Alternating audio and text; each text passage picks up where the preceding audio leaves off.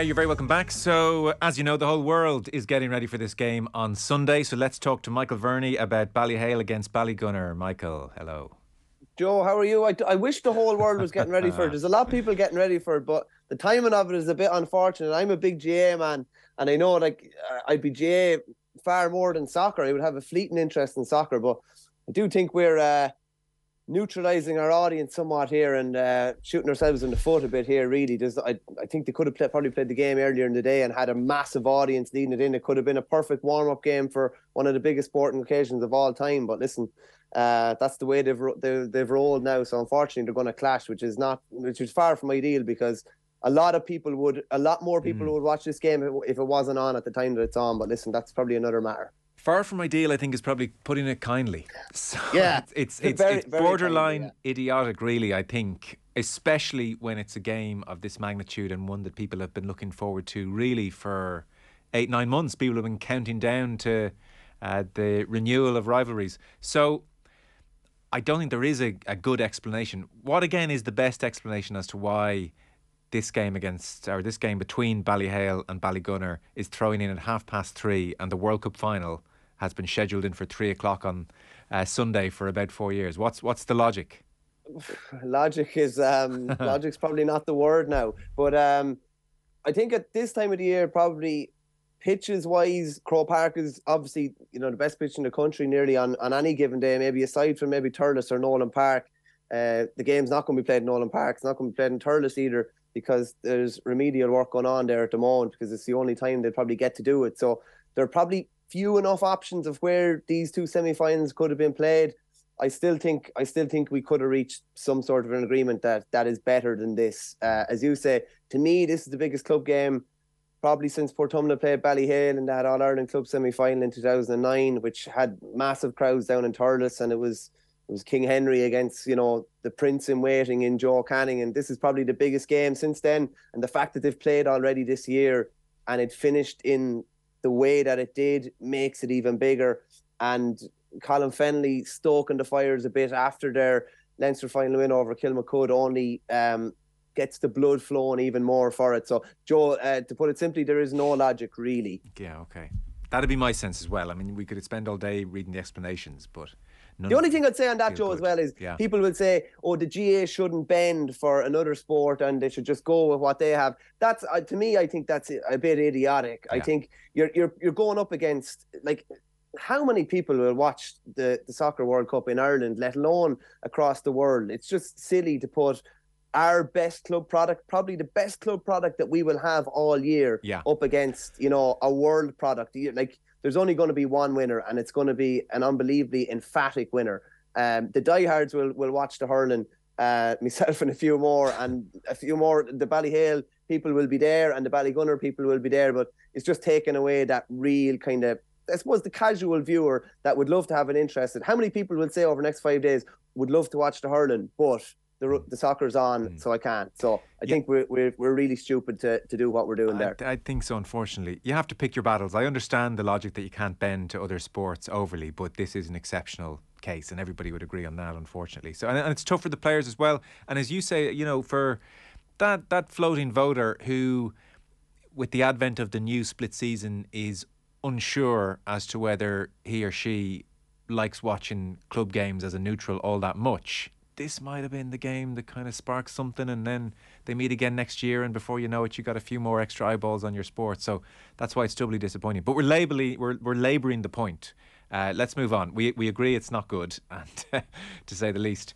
So Ballygunner against Ballyhale. Ballygunner last year won their first ever All-Ireland crown. There was a last-minute goal, the substitute Harry Ruddle, deep in injury time. So that's one reason why this is interesting. Two, there is a geographical proximity. Ballygunner about 20 minutes down the road over the Waterford border. And then you alluded to it, a sense of needle here. So Colin Fennelly of Ballyhale was talking in advance of this game, and he said, it's a big game, All-Ireland semi-final, they beat us last year. And then he said something which caught everybody's eye. We're not used to this kind of talk in the GAA, I would think, really. He said their speech at the end of the game, it's not something you want to hear. You want that bit of respect. But look, we'll keep our heads down and we'll do what we can do. So it seemed very much like he was talking, obviously, about Barry Coughlin, Ballygunner captain, and people were looking back at the speech to see what the issue was. Certainly, he spoke of winning 5 in a row, but the issue, it seems, is what he said about Ballyhale. So what he said in his speech, Barry Coughlin, in February was, and to Ballyhale, I'm not going to be patronising with you. You're going down as the best club team ever. Like, literally, we robbed it today, you know? I suppose you've done that to other teams, so I suppose it goes around, comes around. But I mean that with the most respect. You're on the road a long time, and hopefully we'll see you again next year if you do get out again. What's the problem with that? I actually watched it back today because as a predominantly a written journalist, words can look different on paper, potentially than what they sounded like at the given moment in time. But I watched it back today. Barry Coughlin has done very few, I'd say, media interviews during his county career and during his club career either. Wouldn't be particularly used to doing a speech. It was all passion. It was quite raw. And the way he talked about Ballyhale, I would have said, was in a very complimentary fashion. But if you think county teams will take any morsel of motivation, club teams are on a different level. It's literally, like, I see it. My own local paper is the Midland Tribune, or the Offaly Independent would be the two papers, and there'd be Kevin Egan, the journalist, does a ranking system within the clubs of 1 to 20 at the end of a year. Yeah. And it was, I think, Ballycommon won the intermediate football this year, and literally posted it whatever number he had put Ballycommon at this year, and it was like basically, well, Joe Brolly, what do you think of that? And that happens club level, the length and breadth of the country. Every team is written off. Ballygunner said after winning, was it their 9th Waterford crown in a row this year? 9th in a row. Some people were writing us off. I don't think anybody was writing them off, but you will literally look for any crumb of motivation.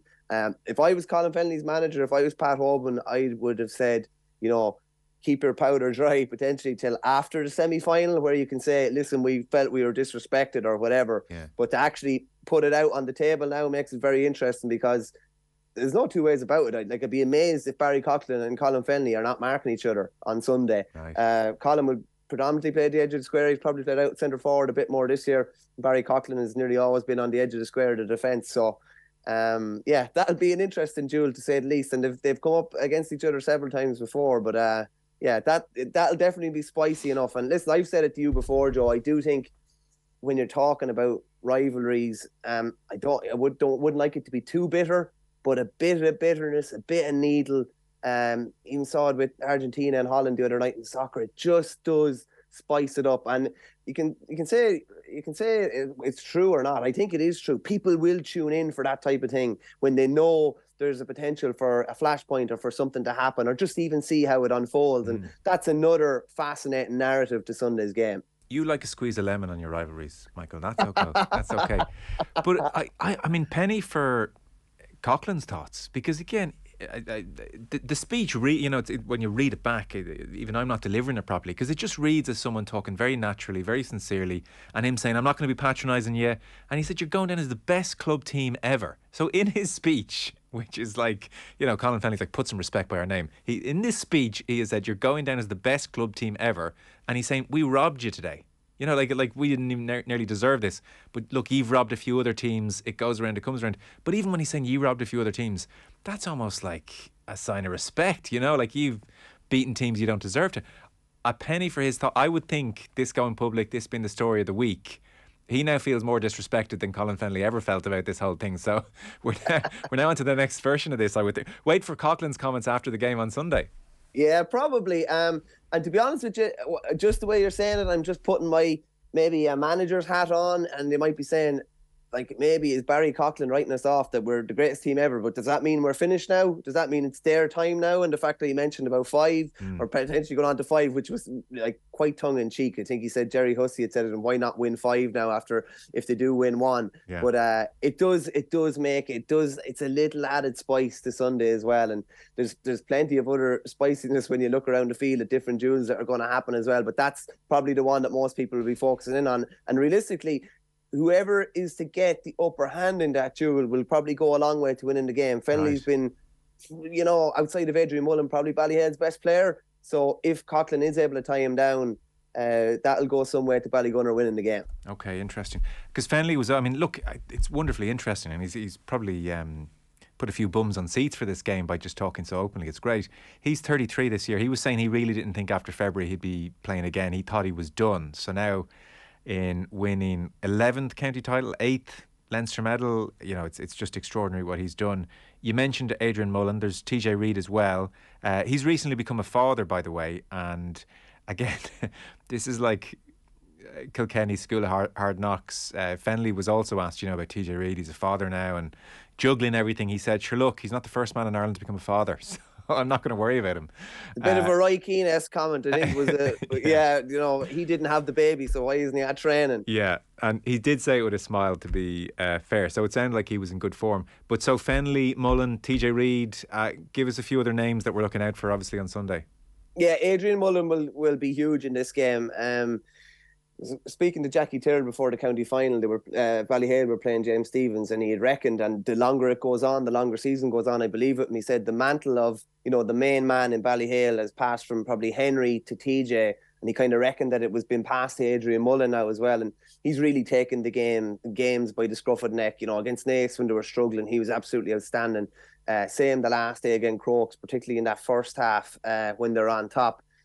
And he's the sort of player that he can literally play anywhere, probably. He plays inside when he has to. He can win ball in there. He can score. He can create. He works ferociously hard. He's probably able to get through the volume of work without the ball that maybe TJ was able to do 3 or 4 years ago. TJ, I believe, is carrying a bit of a knock. And he was used in more of an attacking role the last day, as in with the ball and maybe not able to track back as much as you'd normally expect. And Colin Fenley was probably filling that void of work rate maybe that TJ would be used to. But Adrian Mullen is a big one, particularly because the last day Ballyhale were overran a lot of the times around the middle of the pitch, particularly when Kilmacud got on top in that kind of third quarter of the game. And just for people who are, again, because I appreciate not everyone is watching all these games, this is in the semi-final. Ballyhale, they are 14 points clear of Kilmacud at one stage and somehow surrender that back to a single point, I think. So it was an odd game in that respect. Oh, it was all over, Joe, realistically. Everybody, most people thought the game was over at half time when they were 11 up. Then they get the first 3 points of the second half and they're 14 up. And, I just think it's kind of same old Ballyhale, and they'll just keep them at arm's length or potentially even push further clear and win the game by 20 points. But Kilmacud were just able to force their will on the game, and I wouldn't say they exposed Ballyhale, but they definitely forced a lot of openings in their defence and even working the ball out from their own defence. Serious pace, something similar to what maybe Ballygunner would have. And I'd say the 2-week gap from the Leinster final to the All-Ireland semi-final, like if there is a fitness deficit, I'm not necessarily saying there is, but if there is a bit of a fitness deficit from a Ballyhale point of view, 2 weeks is, scant time to work on it within. Like, they would literally been recovering for 2 or 3 days, building up to last weekend, and then they'd be tapering back down again. And it's funny, Ballyhale have tailed off the last day, maybe in that third quarter, whereas Ballygunner, it's like the golfing analogy. Ballygunner have used that third quarter traditionally in games, and particularly this year, that's their moving quarter. They moved against Napiershig. They started moving against Ballyade the last day as well. So Ballyhale are going to have to be on it from minute one. And it's funny, for everything they've won, and like Ballyhale should have won the club final in February. They were the better team for the guts of 62 or 3 minutes, but Ballygunner hit them with that sucker punch and there was no time to respond. But Ballygunner are most people's favourites probably going into this weekend, probably based largely on their form, particularly in the last couple of games. They were like, Napiershig really threw it down to them, and they were looked in trouble in that game, and eventually were 5-point winners and comfortable enough winners. Ballyhale really threw it down to them last day in the Munster final, and they kind of coasted home in that last quarter as well. So it's fascinating. The shoe is on the other foot probably from February, in that Ballygunner are champions and they're probably carrying that favourites tag now as well. Yeah, so Ballygunner, 9 in a row, as you mentioned, to Waterford, and 3 Munster title in 4 years, and now defending All-Ireland champions. Give us the word, by the way, on Patrick Fitzgerald for Ballygunner. So he scored 1-4 in the semi-final. Teenager, I think it's his first year out of minor. Is he as promising as all that reads, or am I putting too pressure on a youngster? No, he's pretty tasty, Joe, to be fair. He was, so when they carried on earlier this season into the All-Ireland semi-final stages, so technically, he would be able to train with the seniors, but he would still be a minor because it's going from last season. So he was training with the seniors, but wasn't eligible to play. But by all accounts, he was absolutely lighting it up. And all the talk was that, Ballygunner are going to be even stronger next year. They have this lad coming along, and he was, I think he started one of his first games to start, I think was the semi-final. He lit it up in the Waterford semi-final, had a quiet county final. I don't know whether, the nerves got to him or just the fact that it was a horrible day against Mount Sion. Struggled that day and has been phenomenal ever since. A couple of man of the match displays, just a really, really keen eye for goal. Looks to have slotted into their kind of team play very, very easily as well. Set up Desi for a couple of scores. Desi sets up him for a goal as well. And it's not just all focusing on Desi Hutchinson now. Like, teams really need to look at Patrick Fitzgerald. So last year, Ballyhale were able to somewhat negate Desi to an extent for, 45, 50 minutes. And then he got a crucial goal. I think he ended up with 1-3. But he will do that, like, in a given day. And you'll kind of put your hands up and say it's okay. But if there's another guy with the potential in the far corner to do the same, they've got another problem to deal with on Sunday, Ballyhale do. And there's definitely been openings in the Ballyhale defence in the last two games. Naas could have had 3 or 4 goals in the first half, only for a couple of great saves by Dean Mason, and Kilmacud could have had a couple of more last day on top of the 2 that they got. So yeah, I think there's a bit of pressure on Fitzgerald's shoulders already, and probably plenty of talk about him fitting in under his namesake Davy in Waterford next year. But I think the talk is it's more than credible at this stage, just based on what he's done at senior level already. He's made a fantastic impact. Okay. And the nature of this rivalry, so we mentioned the Fenley Commons at the outset, and there is the geographical proximity as well. Would this have been a traditional rivalry? Are these two sick of the sight of each other? Like, did your dad play against my dad and your granddad played against my granddad, and it's that kind of thing? Or is this a more recent rivalry, really? Not so much. More of a recent rivalry. Okay. Ballyhale beat them in the All-Ireland Club semi-final in Henry's first year as manager. Ballygunner were after beating the Piershig and kind of getting that pebble out of their shoe of winning a Munster because they hadn't won one in a while. But Ballyhale were much the better team that day. I think the Reeds and the Mahonies are actually second cousins as well. But right. We put it to one of the Ballygunner players about it, is that ever talked about, and he didn't even know that they were related. So I don't know if that's a big issue. Yeah. If they didn't think that they were going to be meeting each other at All-Ireland stages, I'm sure, like, if you're looking for, one of the best challenge games in the country, Ballyhale would be looking for Ballygunner and vice versa, but they probably knew they were going to meet at some stage and didn't want to show any of their cards. But it's the sort of thing, obviously Colin Fenley is, 33, TJ's 35, Joey Holden's in his early 30s as well. But it's the sort of thing where you're looking at Ballyhale are going to be around for a long time. Ballygunner are probably going to be around for a long time as well. They have a couple of older players as well in Stephen O'Keefe and Shane O'Sullivan, Barry Coughlin and Philip Mahoney. But what's coming, the conveyor belts of what's coming and the younger players that's coming into two clubs, it's probably a rivalry that is going to be spicy on Sunday, and it will probably be spicy for the next couple of years, because I'd imagine, Sunday's not going to be an outlier. They're going to meet again and potentially again. Okay, yeah, very interesting.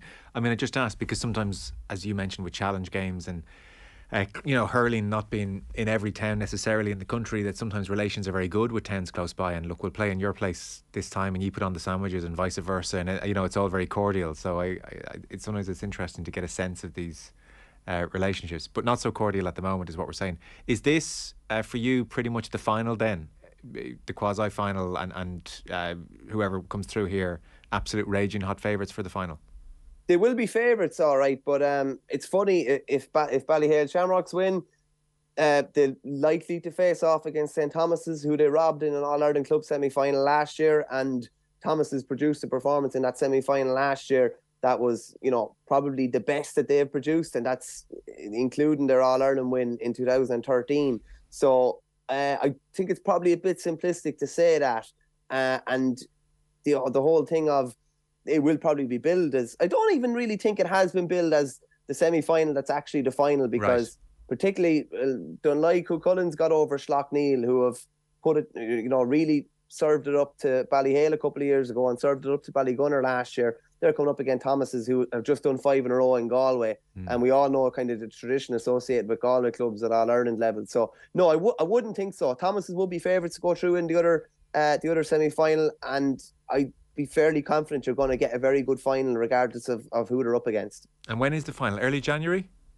Yeah, I think it's mid-January. Okay. Early to mid-January. Yeah, it's a funny one that the football All-Ireland semi-finals aren't being played till after Christmas, and the hurling ones are being played before Christmas. And then just when we talk about it in the broader scheme of, a clashing with a World Cup, it just seems a bit mad that they're kind of shoving this in a week before Christmas. But listen, whoever wins on Sunday, it'd be fairly nice. I'd say you'd still enjoy your turkey or whatever on Christmas Day, even if you do have an All-Ireland final a couple of weeks after. Yeah, I would think so. Has it been a good club championship on the whole? Have you enjoyed it, or what would you say about the first version of this split season in 2022? Yeah, no, I have to say I really enjoyed it. I suppose the clarity for club players of knowing when they're playing and knowing when everything is huge as regards, knowing when to potentially plan weddings, knowing when to potentially plan holidays. That has been great. There's been some absolute belters of games.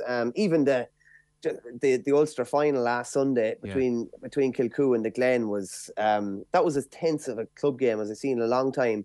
And when you look back at some of the club games already this year, so clubs have more time with their county players now. So I actually think you can see a clear step up in the levels and the standards in club games already. Ballygunner and the Pearshig was as good of a club hurling game as I've seen in I don't know how long. Right. Kilmacud and Ballyhale at times was as well. Ballyea and Ballygunner too. And then I'd say Kilcoo and the Glen the last day was probably club football, probably taken to another level. So I think the potential is high over the coming years that when club managers have a clearly defined season, get more access to their county players, more access to systems, and been able to plan things a bit longer with all your best players on floor, I think the standard could rise even higher again, and that's an exciting proposition.